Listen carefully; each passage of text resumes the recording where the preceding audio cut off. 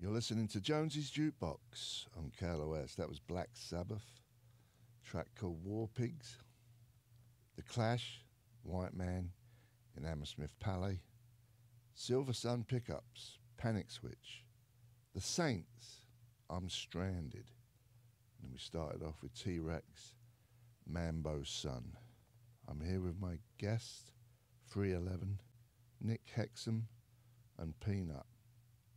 How you doing? I love the way you say that. How you doing? I love the way you say that too. Keep talking. You got a voice for radio. Where'd you get that nickname? Have you had that since you was a kid? Be honest. Peanut. My ill-shaped cranium. It looks don't look like a peanut. You should have seen it when I was 14. I'm 42 now. Plus, he had this shaved on the sides and hair on top, so it made it look extra long. Yeah, and I was rocking out like a Peanutty. teenager, so I think that elongated it. You know, it came from a Just from the rock and roll G-forces experience. of banging his head, actually elongated his head. Yes. Yeah. Do you not like that? Being called Peanut? Oh, it's funny. I haven't grown into it that elegantly. I'm more Aaron than Peanut. I think in my 20s I was all Peanut. I'd call up anybody. Hey, it's Peanut. You know, it's like you know, now I'm a dad and all those things. But it's funny to try and grow with it. Do you have a boy? I got 2 boys. Peanut Junior? Some legume or another. Cashew Nut? Cashew nut. A little pistachio. Something that doesn't take up too much water, like almonds. Something more earth conscious. There you go. Almonds. You've been sarcastic, right? Almonds take so much water. That's what I'm saying. Yeah. Yeah. And we make them all here in California where we have no water. Mm. Awesome. I was The more you know. I was just talking yesterday that how Monsanto's it's gone quiet lately with Monsanto's. I haven't heard about them in a long time. Didn't they change their name or something like that? I think, That's why. Isn't that what They happens? Change their name. Like Blackwater turned into something else. It's like, well, just change the name. We're not Halliburton anymore. Or E3 or something. You think so? Something weird, yeah. Just go underground under a different moniker. Because they get a bad rap, right? Yeah, but they're still evil and they still run everything. Yeah. And what about water? Yeah, everyone's buying up water. What about it? Nestle goes into countries and buys up their water. How legal is that? Yeah. Next, there'd be I'm sure if there was a way to buy air. Hey, we'll sell figure it it out to in you. Los Angeles. We'll figure it out here. Yeah. Yeah. Do you think the times are grim then? They can be. You can see it from that perspective for sure. Okay. Next question. What do you know about the lines in the sky? Oh, God. I know nothing. What are I they know- spraying? I know nothing. You can. It depends on what answer you've already told yourself, and if you've told yourself that the answer is that it's nefarious and that they're putting cadmium and all kinds of heavy metals in the air to control the weather, then that's what you're going to reinforce. Well, that's I wouldn't know. I believe that there is something. I see it, but I never get a straight answer what it is and what it's for. That's all I want to know. That's what it's supposed to be, is weather control. If you see it on the dark side of things, but anybody else who doesn't believe that will tell you, and they'll reinforce their own belief that it's just cold air freezing up there and then spreading out and not doing anything. You know what I think them lines are for? Music. Lines of blow for Jesus. Nice. Jesus needs more blow. I'm with that. Nick, He's a fiend. Nick hasn't said it. You guys are doing great. I don't want to ruin it. So, excuse me. So you guys going on the road, right? You got a gig at the Hollywood Palladium, August at 19th. Wow, that's miles away. Are you doing any shows before that? Oh, plenty. Around the record release date on June 23rd, we're setting out on tour and be touring nonstop until towards the end of August. And we just played a big radio fest here in town. We're getting ready to do the Cannabis Cup up in Northern California. So We're busy. Busy summer. That's like 40 shows this summer, 40 plus. You just in America, or you going to Europe? We're hitting wildly exotic Canada as well for the first time in about 8 years. Yeah. Yeah. We'd love to go to Europe if you can get us a gig. Yeah, can you get us a gig? You're not known there. You must be known there. We are, but it's we're so used to spreading out, and it's hard for us to start over again. It's always like starting over again. They're a little neglected Yeah. over there.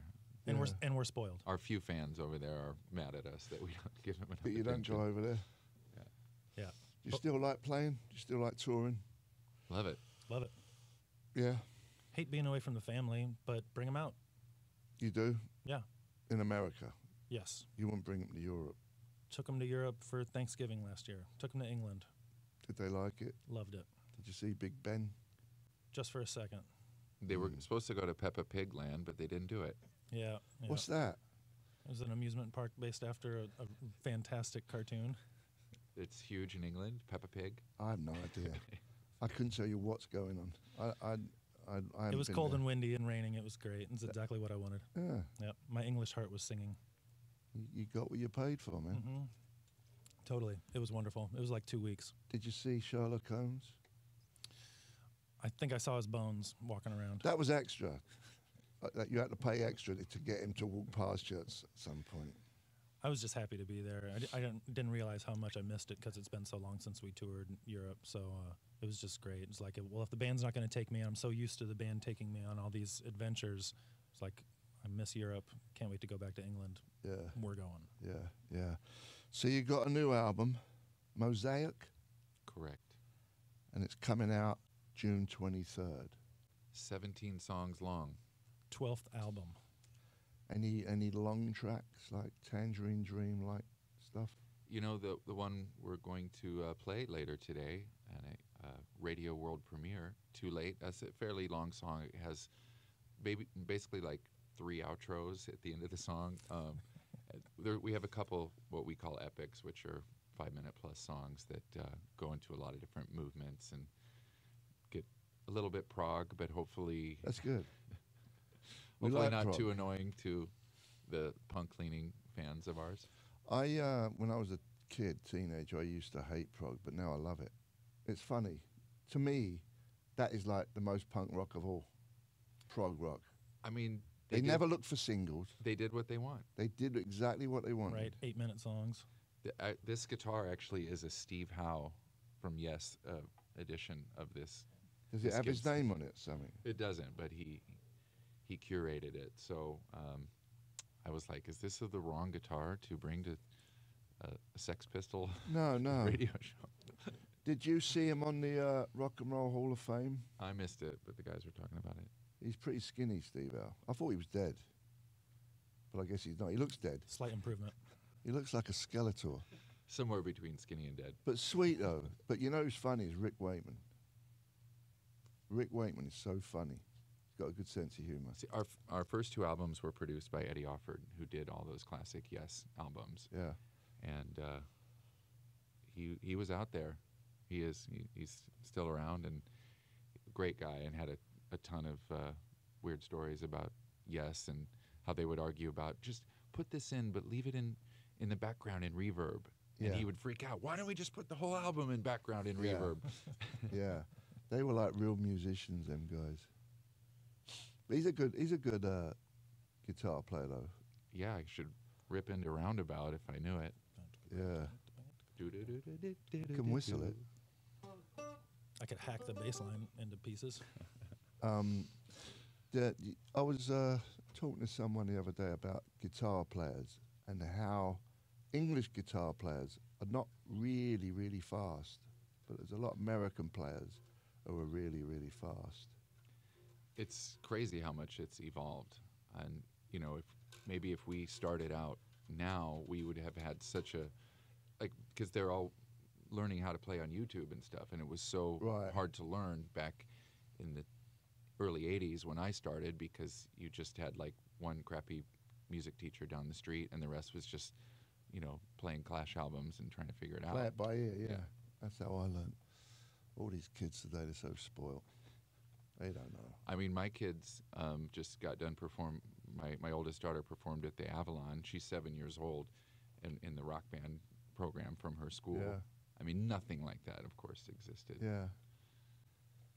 Yeah, Yeah. it's changing, and like you were saying, like prog rock was kind of poo-pooed, and like technique and all these skills was kind of it was either appreciated or it was hated. Yeah. You know, so for kids to be able to have access to that anytime and to be able to refine their technique and then be able to play faster Yeah. is just one of the benefits of living right now Yeah. and having rock programs in school. Well, we're here with 311. Let's play a bit of Yes, roundabout. Jonesy's Jukebox, KLOS. You're listening to Jonesy's Jukebox on KLOS with my guest 311.